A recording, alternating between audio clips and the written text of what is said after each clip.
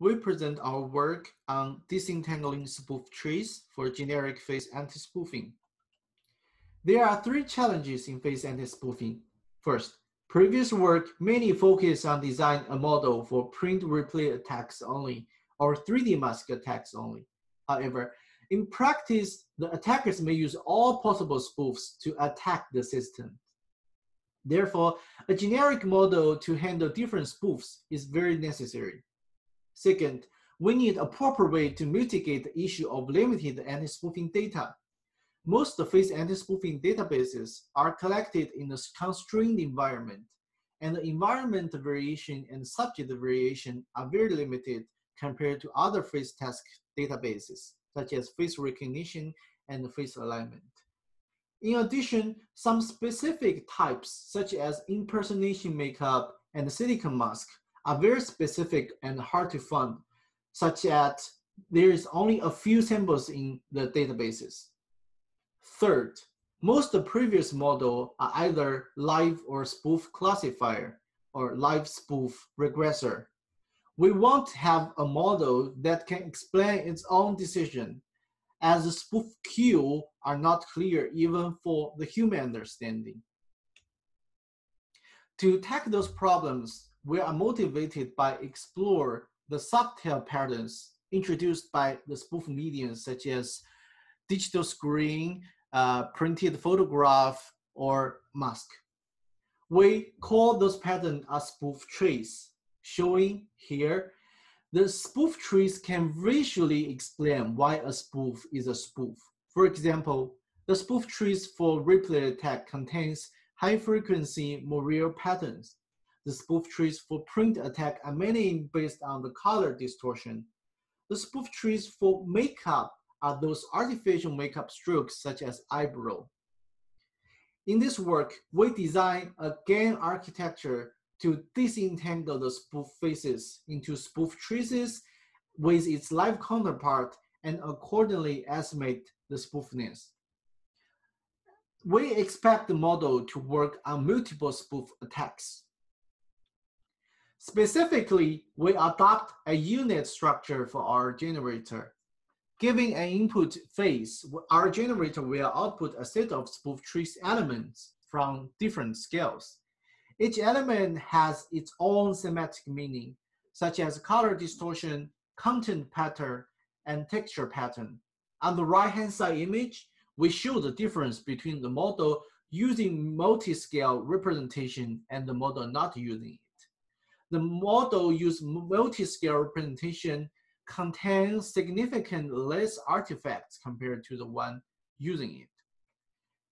In the bottleneck of the generator, we use additional layers to predict a binary map to represent live or spoof. For the discriminator, we also adopt the multi-scale mechanism. We introduce three discriminators, D1, D2, D3, working at three different phase resolutions.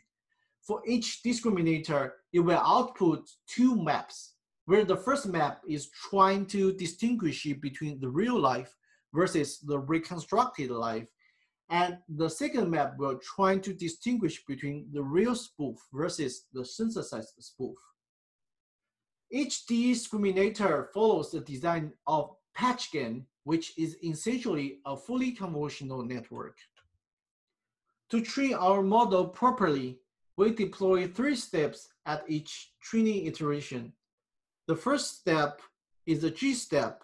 The generator will estimate the spoof trees and the spoofness map from a given input phase.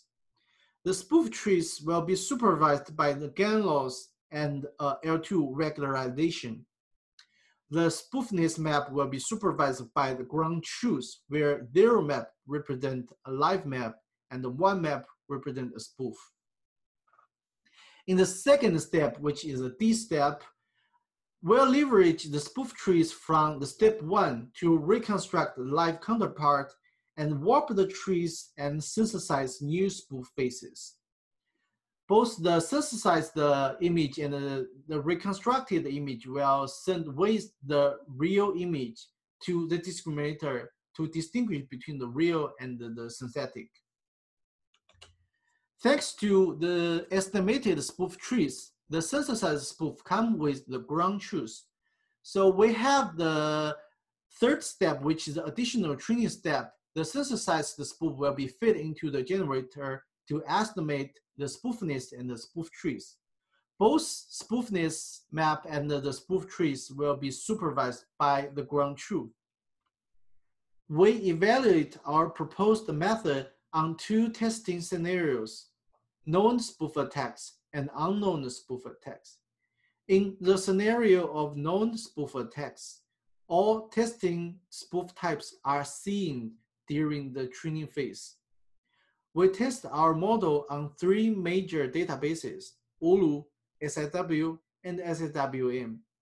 Shown in the three table, the proposed method has outperformed the previous approach and achieved the state-of-the-art performance. For the unknown spoof attack scenarios, the testing spoof types is unknown during the training phase. As we can see from the table, the proposed approach has outperformed the state-of-the-art performance on most of the unknown spoof types, which show that the superiority of the proposed method. Here we show some of the examples of the disentangling result. The model can work on many different attacks, such as print, replay, 3D mask, makeup, and partial attacks. In addition, the spoof trees can be utilized to synthesize the new spoofs, which can further used for training. This will help to increase the variation of some spoof types with a few samples. Also, the proposed approach can generate more realistic and effective spoof samples than some previous data augmentation methods, such as warping, warping, or brightness change. In summary, this work, we tackle generic face anti-spoofing and propose a novel model to disentangle the spoof traces from a given face. We utilize the spoof trees to synthesize new data and enhance the training. We achieve the state-of-the-art performance on different testing scenarios such as OLU, SIW, and SIWM. Thank you.